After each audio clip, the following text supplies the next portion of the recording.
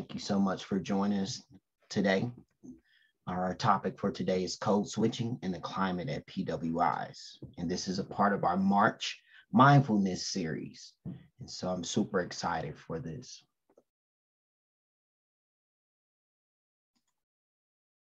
So let's get started.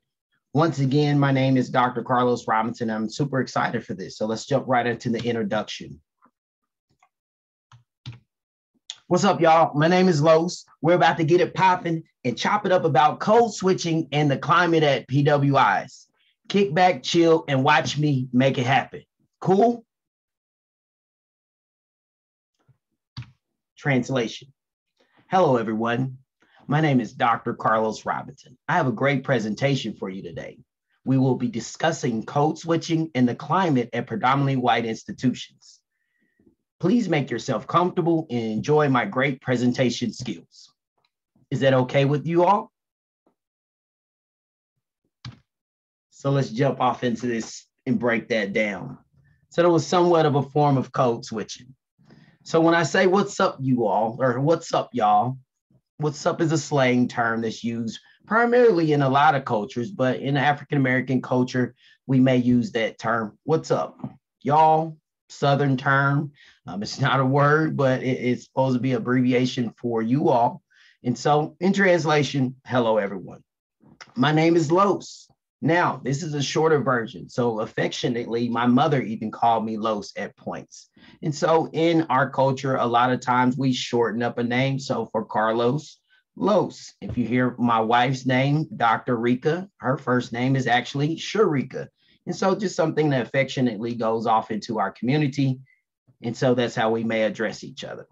So in translation, my name is Dr. Carlos Robinson. And I put an emphasis on doctor. And it's something about our upbringing. Whenever we have a communication with really primarily white people, just to be open and honest, as always, we seem to find ourselves talking about our education in order to change the level of a conversation that we would then have with that individual. And so when I put that doctor emphasis on my name, sometimes, or really most of the time, it changed the level of conversation for me being an African-American male.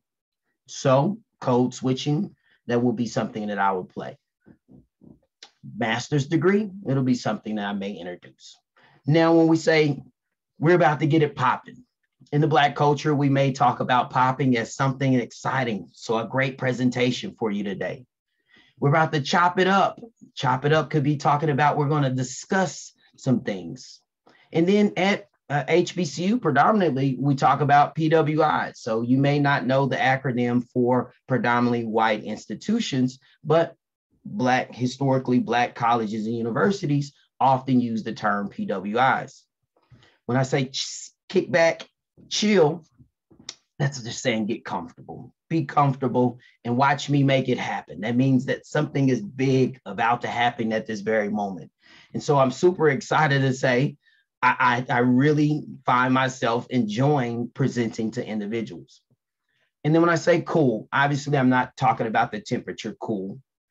I'm talking about when they say cool, as in okay. Is that okay with you all? So that's a breakdown. It's just some examples of code switching. But before we jump right off into the full presentation to talk about a couple of definitions, I want you to check out this video about code switching.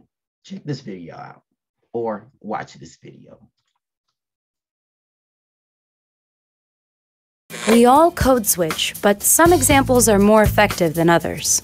Okay, let's be real honest. Obama would not be president if he didn't know how to effectively code switch. Obama. He's really adept at reading his audience. Wagwan, Jamaica. And then putting forth an American English that they can relate to. So what is code switching?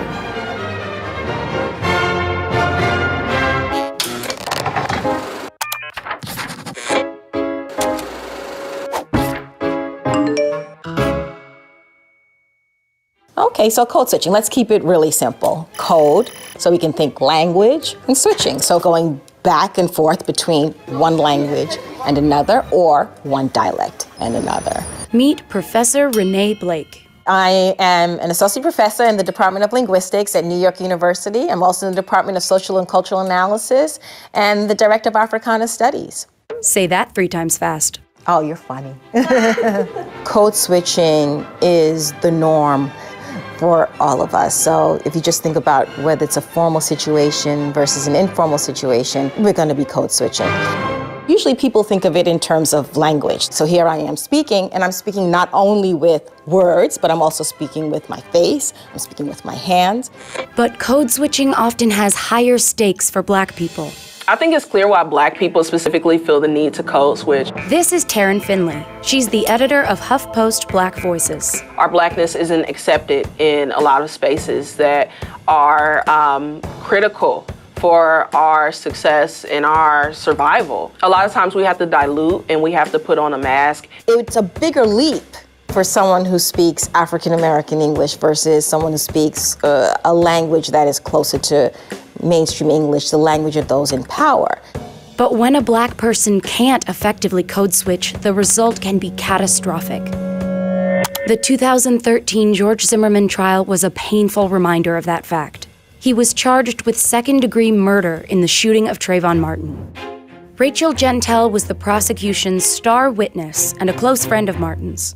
And when she testified, she was not code switching. I asked him how the man looked like.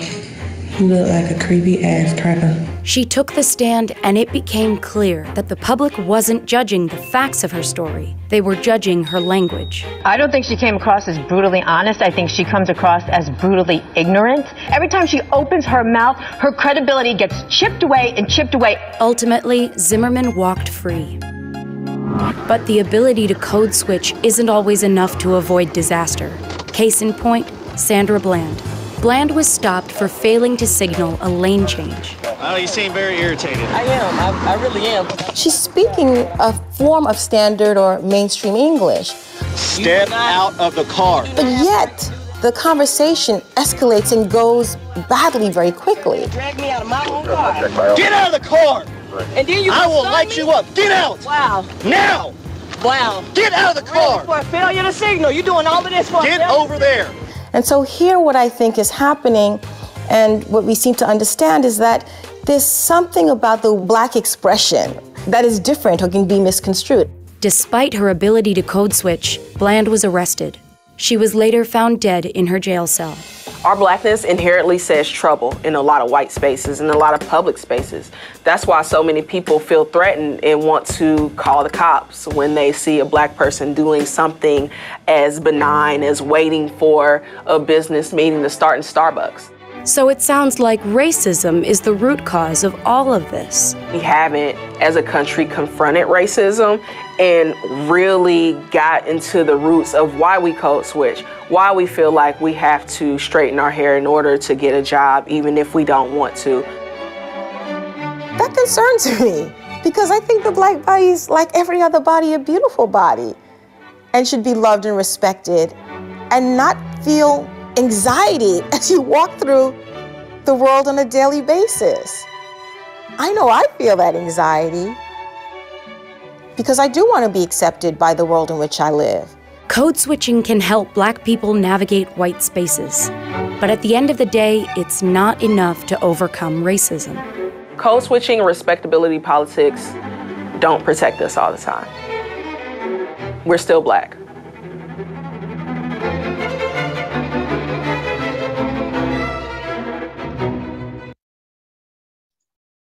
So, pretty heavy video. Really like that video because it's short and it gets straight to the point. So let's talk about 2 definitions of code switching. So first, alternating or combining languages. And then we'll jump off into using different dialects, accents, and mannerisms. So let's jump right into this first one. So alternating and combining languages. This linguistic code switching could be used most commonly with bilingual or multilingual communities. And why would they use these different methods? To need to fit in a group. So say for a social setting in high school, they may want to get into their cultural group that's inside of that high school, and they may bounce back and forth with languages from English, from Spanish, from any kind of different language in which they need to speak to fit in with that group.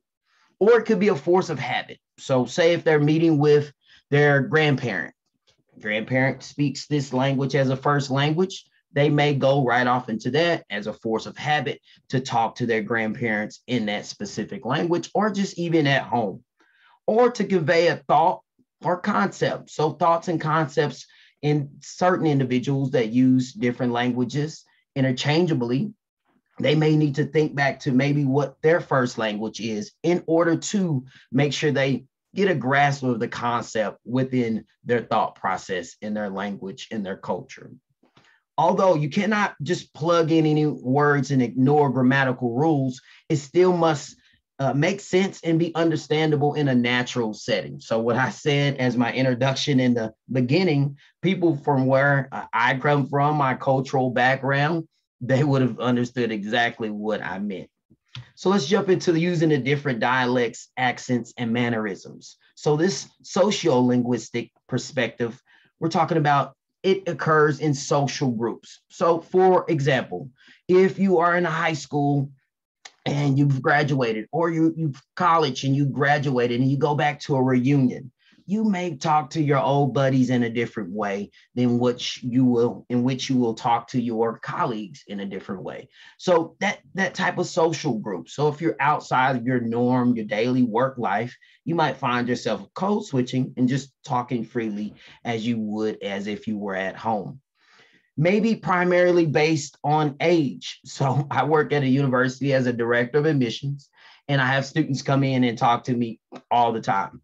So these students, they'll come in and they use their own terms. And so I was talking to a student one day and I was giving him some advice. I was telling him all of these things that he should, hey, you should do this, go do that, make sure you do this, you do that. And so he said this one little statement. He said, say less, Mr. Robinson. What do you mean? You don't want me to say any more, or what's going on? But what he was telling me was, say less. You don't have to say any more. I completely understand. I respect what you're telling me. I'm about to go make things happen. I'm about to go do what you're telling me I need to do. But those different age differences show a different level of code switching when it comes to certain individuals in their age. Now, what about class? So depending on your economic status or how much money you receive and what class you may fall into, you may code switch. So for example, my wife and I, she took me to Mahogany Steakhouse. I'm gonna tell you right now, we're just starting to get a little money. So she treated me to Mahogany Steakhouse for my birthday last year. Super excited. We go in and we look at the menu, a lot of different things. We just don't really understand different steaks and different appetizers, and just like, whoa, wait a minute. Not our level of income place to eat that we eat regularly. So particularly, you can hear people behind you saying all of these different things and ordering all this. You want this, you want that, we want this. And so they were doing a form of code switching based off of their comfort level in their class. Geographic locations, obviously, talking about the Southern accent, the Northern accent, the West Coast, the Western accent, the Eastern accent. All of these different accents could be part of code switching. Upbringing, mannerisms, those things, thank you, yes, sir, no, sir, excuse me, please. Those type of things could be possible code switching. When we're talking about ethnic, as I mentioned in my introduction, super fun. I know it probably caught you off guard if you got to see the introduction, but that's a part of code switching. I would be able to go into a different community where I come from, predominantly Black community, and talk to them in a different manner. But I'm also able to go into a different community with millionaires or lawyers and whoever, and be able to talk to them as well. But ethnically, I can go into many different communities and code switch in that regard. So all of these play a critical role in how and when people code switch. So why do we code switch? Here are 5 reasons on why we code switch. Number 1, our lizard brains take over. Now, this is that little part of your brain that kind of sparks up alarms, like give you a sense of, oh, wait a minute. I got to make sure I be careful, or, that intuition or that gut feeling, that part of your brain that says, you might want to be careful on how you move. So, for example, if I go into a room full of, let's just say, white people, white males, however, I won't go in and talk the way I would talk to my family back at home. I would then have to code switch and talk to them in a manner in which they would understand what I'm trying to convey, or to be able to fit in, which is number 2. I want to fit in. People want to fit in different sectors. And so if you find yourself code switching for an interview, this is kind of what it is. You want to be fit in. You want to fit in this group. Say for example, students, Black students at predominantly white high schools. I had a student come up. She went to Bethany High School. She said she was the only Black person in her entire class. What? Only Black person in her entire class. And she said it's roughly about 20 Black students at Bethany High School out of 500. So you got to believe that she does a lot of code switching. Her parents are from St. Louis, which is predominantly Black African-American community. It's a lot of people out there that would have that type of cultural background. They moved to Oklahoma. They wanted to find a great place where education will be at the forefront for their baby. And so they moved to Bethany, right there where you all are, Southern Nazarene, in that area. But this young lady is going into a setting which may be unknown to her. So she may listen to music that she wouldn't normally listen to, watch videos, or have conversations. But you better believe when she go back home to talk to her Black parents, they're going to talk about things that's relatable to them. Or again, number 3, you want to get something, kind of going back to an interview, or say if you want to get out of a ticket, oh my God, officer, please don't grab me. You're code switching to get something that you want, or you code switching and you're so proper to get this job. That is a form of code switching for that said environment. Sometimes those cultures that can speak different languages, they may code switch to say something in secret. And that doesn't mean that it always has to be something bad. It could be anything. It could be anything such as, she's cute or he's cute, and they said that to each other, a friend, and because they can say that in secret. And then last but not least, number 5, to convey a thought. We talked about this once again. If your culture language is not English, and you were raised on a different language, sometimes in order for that concept or that thought to be able to come to fruition, you would have to probably switch back to a certain language or certain cultural feel in order to understand that thought. So let me tell you about a code switching epic fail on my part. So I'm pretty sure you all know, super excited about this. SNU had their first doctoral group to go through last year in December. My wife and I, first in our families to be doctors in our entire family's history. We are the first doctors. Super excited. I'm stoked. So I'm walking across stage and Dr. Crusoe calls my name, Dr. Carlos M. Robinson. I'm like, oh, I'm so excited. This is amazing. My family's out there. Her family's out there. We're all going crazy. And so as I walk across the stage, I go to shake President Newman's hand. And I go shake his hand. And this is a regular handshake, right? Common handshake. But what I did was I started to code switch into a handshake that we would do primarily in the African-American community. So you go into a handshake and then you find yourself kind of locking like this and saying, thank you, I appreciate you. And then you may close it out like you're solid. Man, you're an awesome person. President Newman didn't know what I was doing. We had this awkward little fumble of the hand. I was like, okay, what just happened? So he had to, hey, don't miss your picture, so it kind of turned and tried to get my picture. I almost missed my on stage picture. So how could this possibly be an epic code switch failure? Well, if President Newman didn't know what I was doing, he would assume that I just don't know how to shake a hand. Like, what is this guy got going on? He can't even shake a hand properly. But if he only understood, or if we were in that type of relationship where he knew my culture or I knew his culture, whenever I go in to embrace him with this different type of handshake that's primarily done into our community, the Black community, that means I admire you.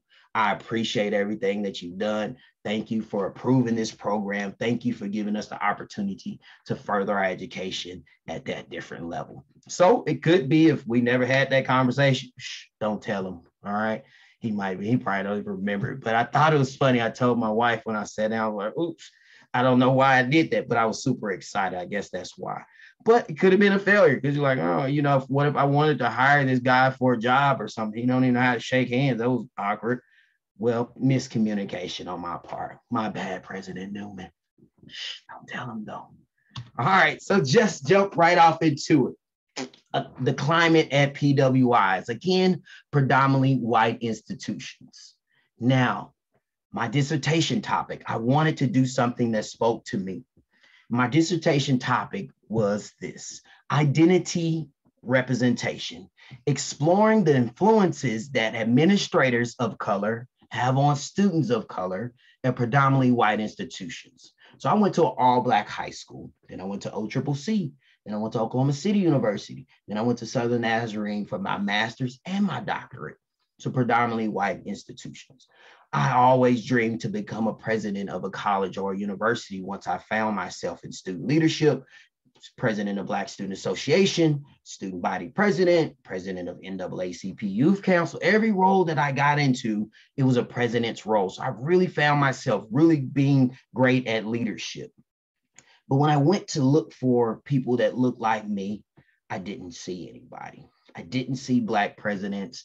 I barely, I did hardly ever seen a president of color at a vice president level, or, might see some directors here and there, but it was just kind of somewhat disheartening. So when I had an opportunity to write my dissertation, I wanted to write it with purpose. And so this is what I wrote it over. So my problem statement. Research says that there is facts showing that there is a shortage in representation for ethnically minoritized administrators at colleges and universities. However, institutions have failed to create an inclusive atmosphere for administrators of color. Therefore, an absence of mentoring and assistance from administrators of color has been linked to the failure of keeping people of color within universities and colleges. So the purpose, I wanted to explore the lived experiences of 4 administrators of color at PWIs. I wanted to talk to them about how they obtained their leadership roles. Also, how they use those positions to mentor students of color.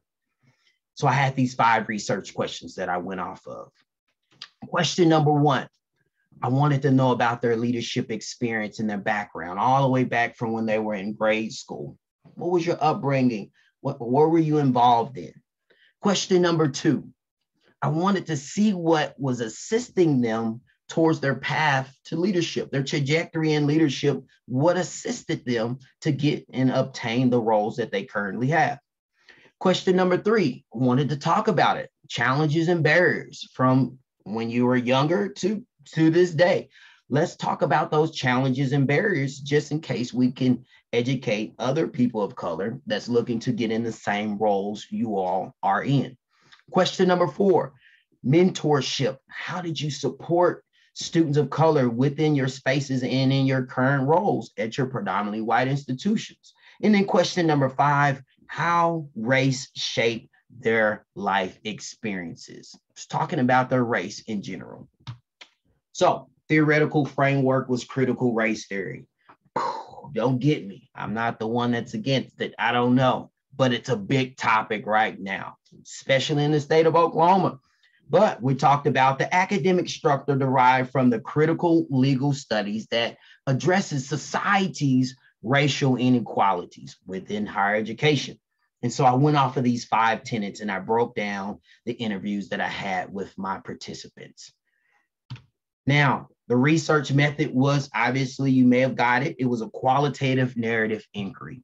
It was an opportunity to sit down with these administrators of color and talk about their lived experiences, that thick, rich description of their life and what they've gone through. Things that put them in a safe space, built rapport with them. It was an instant connection. They became open and honest throughout the entire interview process. Now, COVID didn't allow me to do the interviews in person, but we did have an opportunity to do them through Zoom. We turned on our cameras. The first interview, we talked about their history and motivation for pursuing their careers in higher education as administrators. And then the interview number 2, we dove into their students, how they influence students of color and their perceptions on how society and culture intersects with race and power at predominantly white institutions. So here are my findings. I had a ton of themes that popped out of this. We had about 19 themes, but I had to cluster them into these 5. Theme number 1, empowerment of worth. Theme number 2, influence of mind. Theme number 3, reassurance of purpose. Theme number 4, development of structure. Theme number 5, authenticity of reality. So let's jump into it. Theme number 1, empowerment of worth meant someone or something gave the participants power or strength to be all that they can be. So whether it be their parents or whether it be a mentor or colleague, something that, I have one that had just a tragic life event, near death, empowered him, gave him the strength to say, I'm going to go off and be the best that I can be at life because my life flashed before my eyes. My parents worked so hard, tirelessly, to get me where I am today. I'm going to do whatever I can to be successful. So theme number 2, influence of mind, refers to who or what affected the drive to become an administrator and coincidentally mentors of students of color. So it was someone or something that influenced their minds. A couple of them said it was a white individual that they worked with that said, you're awesome. You're a person that I can see in this next level. You should go apply for that position. You're awesome. I want to bring you up to this next level because you're qualified. You check every single box and we want you to be in this position. Who, me? It could be a culture shock, and it was a culture shock for them because they're a predominantly white institution, and a lot of times they've been overlooked for said positions. Theme 3, reassurance of purpose, is the fact that it took something or someone to keep the participants in line with their grounds of existence. So what I mean there was, it was times where they just wanted to give up, just like, it just doesn't make sense. People getting placed in positions before me or getting recognitions and accolades, and you could feel it as a person of color in a predominantly white space that you're not being recognized accordingly. But it was something like a student that came up to him and said, you changed my life. Student of color said, hey, I look up to you. I want to be like you when I grow up. I remember these things when I was working in a predominantly white institution, and I had those students that gravitated to me and told me that I was everything to them. That kept me grounded. Same with the participants. Reassurance of their purpose kept them and gave them the fortitude to continue to persevere, continue to go and just kind of, block all of the things out that may be working against them and continue to strive to be the best that they could be. Theme number 4, development of structure, is the idea of construction before destruction when it comes to the success of students of color. If you've known your research or if you've been in any space of higher education, you would know that African-American males fail at alarming rates. Don't graduate, they're not retained, they don't graduate. Same with the African-American culture, so on and so on down the line.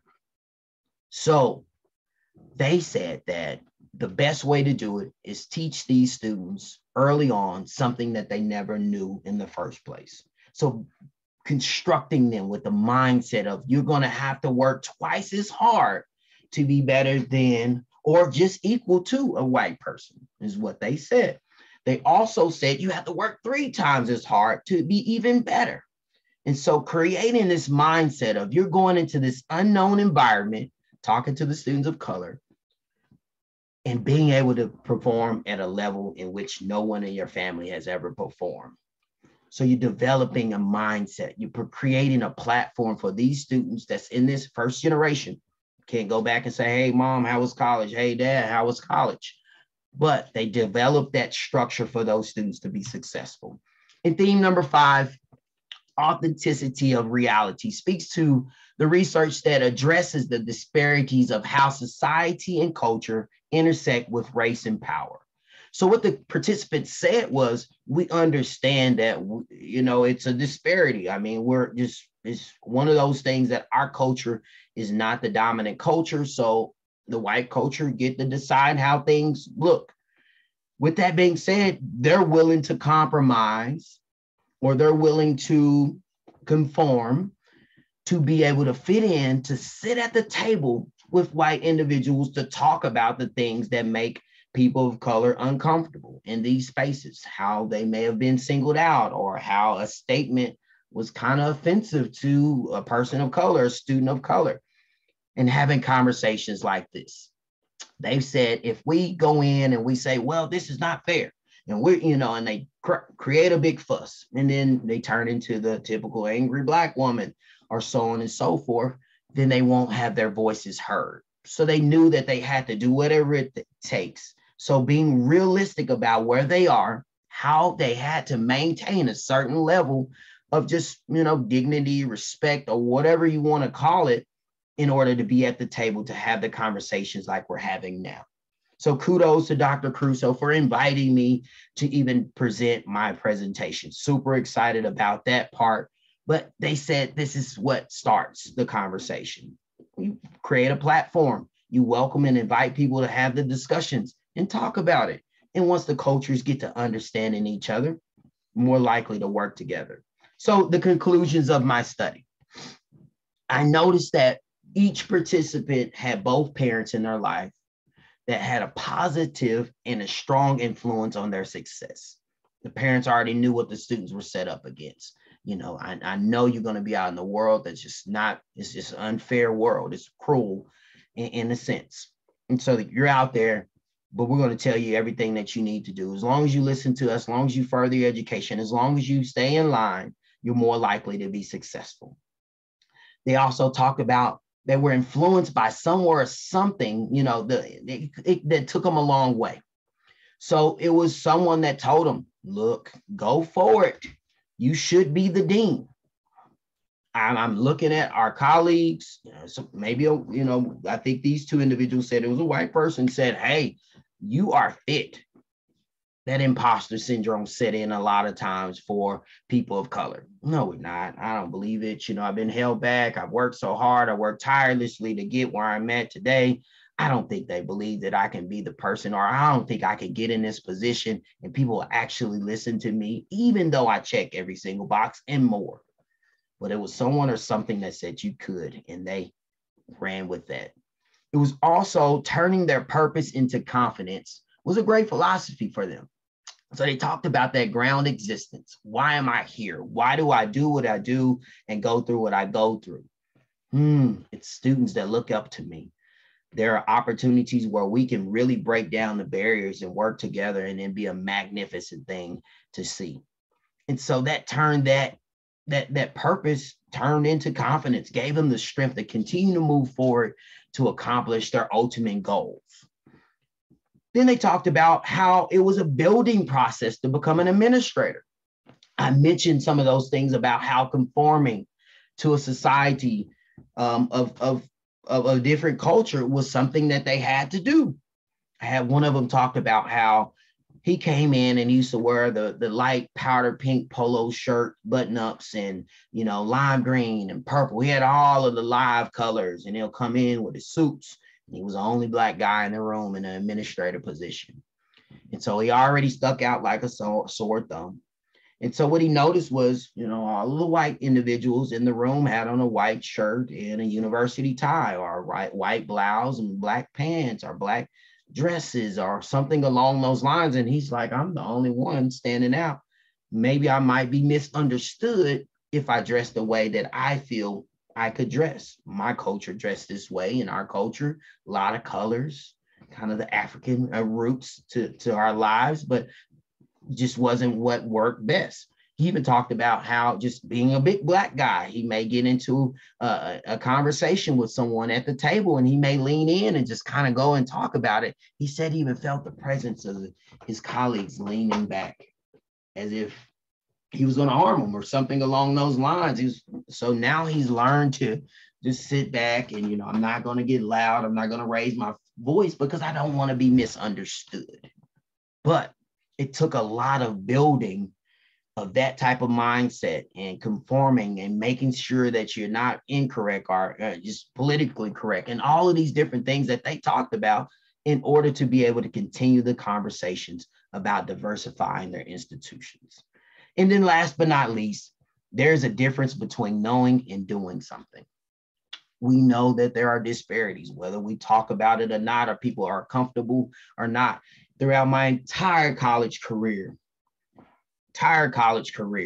it was some instance that made me uncomfortable as a person of color. It's like, that I felt something about this situation where I don't feel like I belong, or I had to overprove myself or overcompensate, or the imposter syndrome set in, or I felt that somebody thought I was lazy. But, you know, I thought about things that I've done and I've accomplished. I had to not let that imposter syndrome sink in, because I never missed one MBA class when I was in my entire MBA program at Southern Nazarene. Why am I questioning whether or not I'm worthy to move forward for a job position or an assignment, whether I got the assignment or not? And the professor gives, you know, a little harder time on me than, you know, my counterpart. You didn't say much. So those type of instances happen all the time. A lot of times we don't say anything as people of color because we are afraid of the repercussions or something that may happen to us, bad or poor, in our favor, because we thought that was necessary to speak up about our discomfort. And so I can tell you right now, I'm pretty sure Dr. Crusoe and any diversity leader on any campus, they get an earful, because we'll come to them because that's our sense of belonging to talk about these things. And so that's what they said, knowing that these things are happening, but what are you doing? And so they talked about how they implemented mentor programs. They talked about how they included diversity training and then in hiring process, or just training in general, and seminars and workshops like this. So kudos to SNU for even presenting a platform to have these discussions. And so as I start to bring my presentation to the close and open the floor for any questions, let's talk about the implications of the study. So research, it talked mostly about just the cultural understanding, the cultural presence, improved engagement of working with students of color, the intercultural skills within the community, the cultural responsiveness. You got to understand that cultures are different. We have different backgrounds. We move different. We think different. Our parents are different. But if nobody embraces our difference, or no one is at the table to talk about our differences, we are uncomfortable. Whether you hear us say it or not, we are uncomfortable. We'll sit in a room and we'll stay quiet. But when we get home, we'll have a deep conversation on trying to really, am I in the right space? Is this right for me? And it takes a lot of perseverance, a lot of fortitude to continue to push forward. But implementing trainings, employee training at the front door. If this person is qualified, don't not hire them, or don't not offer them an interview because you can't say their name. You can ask, you know, Sharika. A lot of people mess up my wife's name all the time, so she go with Rika for short. But don't be afraid to offer the opportunity and ask, how do you? And those are the things they were saying within my study. Encouragement that diversity is okay. The communication about how can we diversify our institutions, the commitment to diversifying our institution, and then obviously providing a platform for students of color, a mentor platform for students of color to feel that sense of belonging within predominantly white spaces. And so the practice of my study is going to just continue adding to the growing body of information around identity representation at predominantly white institutions, and provide a stronger understanding of the value of diversity in higher education. And so that concludes my presentation. It was a lot. I'm sorry I gave you an earful, but I open the floor for questions at this time, and I do want to thank you so much for your time. Any questions?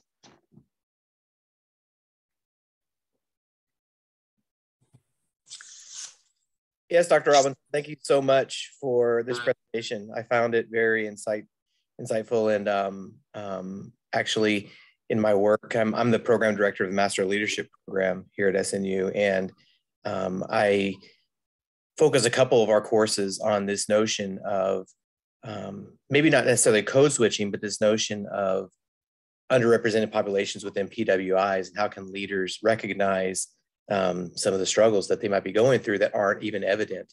And code switching is definitely, I think, playing a major part in that. How do you, or did you come across any research or in the literature as you were studying? How did you come, or how did you handle work with like comfort levels, if that's the right term?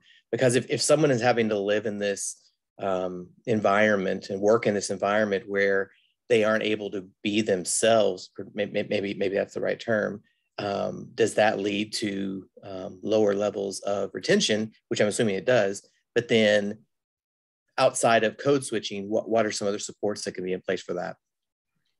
So great question. Thank you, Michael Houston. I appreciate that and appreciate the work that you do. So when it comes to comfort level, I was just talking to my wife about this. We didn't turn into some naked and afraid fans. And this is the best way I don't know if you ever seen this. It's about, people go out in the middle of some strange jungle or something like that naked, a male and a female, and they got to survive for 21 days. For most students of color, that's what it feels like going into higher education. This is an unknown environment. This is something that you're walking into. And if you don't have all of the resources necessary, you're more than likely going to fail.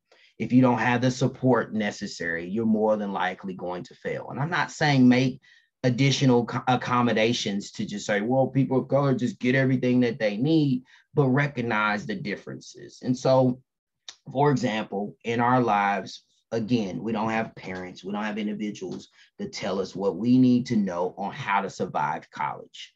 And so we're out in this wilderness of trying to figure it out. So it's really about the resources and recognizing that your students of color may be going through an identity crisis at this moment.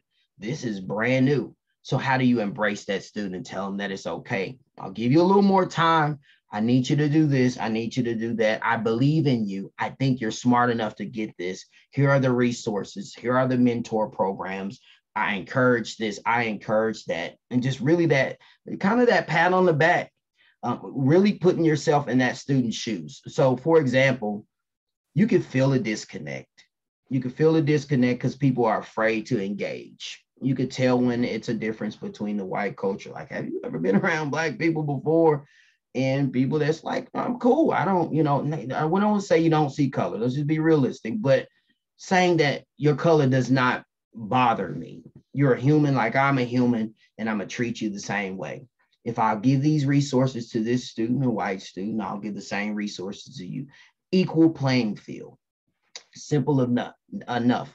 And if we don't find that, and we've seen it a lot of times where it's like, I seen her get more time than us or got accommodations over what we've asked for, those type of things, it really sets us back and really question us whether or not we continue to move forward in this space. So it's about bringing that sense of belonging to the student.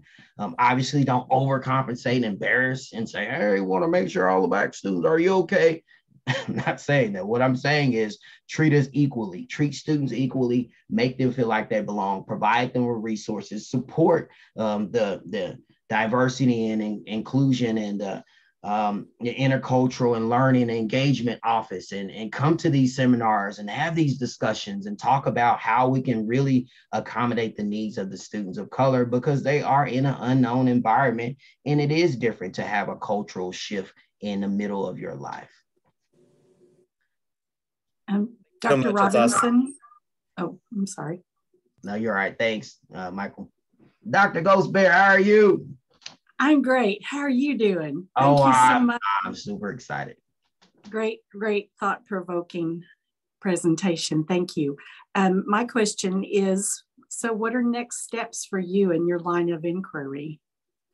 Great question, Dr. Ghost Bear. Thank you so much. My wife love you. I love you as well. But my wife always talk about your class. You were super awesome and you made it feel welcoming. So thank you. Kudos to you. I'm gonna give you a shout out there. So my ultimate goal in life is to be a president of a college or university.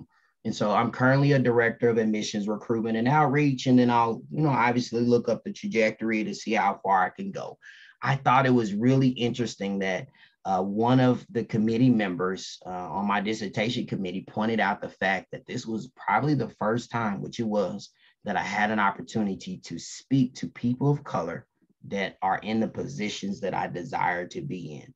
Kind of blew my mind. I never thought about it. I was like, you are right. This is kind of an interesting study for me and so impactful for me to be able to just see that it is possible and hear their stories and continue to, I can keep moving forward. So that's really my ultimate goal. But really I guess my purpose in life is to be an educator, to be a support system to anyone that's looking to further their education. And then obviously our African-American males are failing at alarming rates, and I want to be an example. I grew up on the northeast side of Oklahoma. My life was not promised to be a doctor, and I knew that early on, and so I decided to see something different and do something different. And so that's why I am where I am. So higher education is definitely going to be something, if not podcast or YouTube or something that continues to educate the body of people in order for us all to continue to move forward as equally as possible. Thanks for that question. Thank you. You're welcome. Dr. Robinson. Hi, this is Vermelia Scroggins from Tulsa. Oh, nice to meet you, Ms. Scroggins. How can I answer any questions you have? This is just a follow-up. So you desire to be president, of higher education. Are you leaning one way or the other to like maybe an HBCU or PWI, or does it matter to you? That is a great question. And actually, I think you peeked in on my dissertation committee or my defense, because somebody asked me that same question, and I'm going to give you the same answer because it was a real answer when I gave it to them. I'm open to either way. So I worked at OCCC for 14 years. So I'm familiar with the space of working in a predominantly white institution, and I know how important it was for me to be there. I currently work at Langston University as the director of admissions, an HBCU, historically Black college or university. And I even have a greater impact because the body of students that I serve, a lot of them come from where I come from. A lot of them look at me as the successful version of them. So I'm open to either way. I know at HBCUs, it's a plethora of individuals that's there supporting those students to be successful because they knew what they signed up for to do for that particular body of students. But also it's even greater of an importance in some sense to be at a predominantly white institution to help those students navigate that space. And so once they get into Southern Nazarene or wherever, who's actually helping them through? So I would love to be, and that's why I did my dissertation. I would love to also be, an administrator at a predominantly white institution because I believe I have a lot that I can bring to the table in order to answer the question or help maybe minimize the low retention rates and graduation rates of people of color. So I'm open to whatever, but just, I guess to make a short answer is wherever God leads me. I'm a firm believer. If he says this way and the doors open that way, I'm walking through the doors that God has opened and provided for me. Absolutely. God bless you. Thank you. Dr. Robinson? Yep. Yes, sir. I can't see the name. Oh, great. Oh, I think you may have put yourself back on mute, or was it me? Yeah, I think can you hear me now? I can hear you now. Yep. So excellent presentation. I actually did a brief presentation last week in the meeting. I was on code switching. I wish I would have moved that meeting to next week after I heard you and all the good research you've done to help my presentation. But my question is, being an African-American male at a PWI, and I grew up going to PWIs as well. But in this field, there's been a debate, and I'm sure you we're trying to, create room and try to code switch in these predominantly white institutions. And was anything in your research that kind of lent to, that kind of tug of war back and forth of we're trying to create spaces in these spaces that were never created for us versus the HBCUs Did anyone mention or hint to that? And I'll say for me, like I've been in PWIs, but there's always that sense of, you know, was you trying to build at a place that was never built for you versus building our own, or instead of bringing what we offer to the table, we just set our own table. Did anything lend to that in your research? Yeah, absolutely. So a few of the participants just mentioned that you really got to think historically Black back to where Blacks were not accepted to predominantly white spaces. And that was the main reason why historically Black universities were created. And so they talked about how the space at most of these institutions was really created for the white male.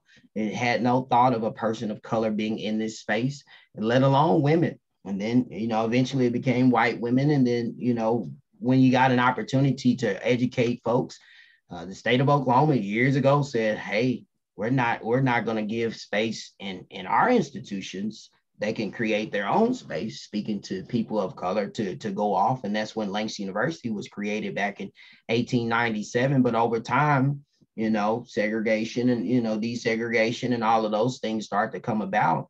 And so they talked about how it was not that part of the culture. And so really the structure of most of these institutions are currently set up where it does not make sense for people of color because it was not created for them. And so that's why the relevance of Black student associations and Miss Black pageants and all of these special interest organizations for Hispanics or whomever were created. And then the diversity and inclusion offices, the intercultural and learning and engagement offices were created in order to provide a sense of belonging. So they did recognize that often in my study, just to speak to the idea of space was not created for people of color. And until we recognize that, I think the policies and the structures and the people that make the powers that be at the institutions, until they look to change some of those things, it will always be an uncomfortable space because it just wasn't made for us. And it wasn't something that was of interest. And so even currently to this day, it can be as small as, let's raise the price in the cafeteria on hamburgers. Well, I'm a first generation college student coming from a home that we don't have a college fund set up. So who was sitting at the table to make that decision? Or let's change the curriculum to be this, or let's remove this from the curriculum altogether. We find that alone can cancel out a student of color's opportunities of further education. So it was a lot of deep things there, Keith, that you and I can get offline and talk about. But they did make mention to it wasn't created for us in the first place, and we were able to get into these systems. But most institutions have not wholeheartedly embraced the idea of diversification. A lot of people kind of put a band-aid on a situation and don't have presentations like this, but they have an office, and the office may not get the funding. They talked about this. Office may not get the funding necessary to put on programs. The office may not get the funding to send these students off on a field trip. They need that extra mile of encouragement and reassurance that they are in the right space and they are doing what's best for their family and their lives. And then ultimately, these individuals go off and be great in what they do in our communities, rather than being a crutch to the community, welfare and so on and so forth with the lack of education. And so great question. We can definitely link up and figure out, get together. We can definitely get together and talk about just where you are. And I appreciate all the work that you do as well. Thank you. And I wish you the best. And yeah, I'll get your contact information and we can discuss it further in the future. Awesome. Sounds like a plan. And I'll put it in the chat box now. And as we're rolling to the last 3 minutes, any other questions? And you all can feel free to just get my number, and I look forward to just connecting with you on anything that you may want to connect with me about, or if I can be a resource, or, even I had, it's just, we're going to remain honest, but I even had white colleagues that I grew up with, or they helped kind of mentor me through my college career. And they literally came to me just like, how can I be comfortable in this situation? And I was able to help them, like, just be natural, really, just be you, but don't, one of those, we can feel it. We can tell whether or not you're genuine and so on. And so small things like that, getting to know our culture, getting to know any culture, are recognizing differences and embracing differences is always a great way to go. If not, we will continue to lose people of color. They'll come in and, football players, and they can, be with coaches that may not understand their backgrounds, and they play football, but they know if they break their leg or ankle, then they're out, and now they're at your institution trying to figure out a way. But they were athlete students rather than student athletes. They came here for an athletic opportunity, but I never knew how to be a student. So many things that we can talk about, and hopefully this just opens the door for the conversation and communications to move forward. And I definitely look forward to being able to provide that opportunity. So Dr. Lease, would you like to come in and just kind of talk about your link and welcome folks to the next March Mindfulness? And I do want to thank you all for your time.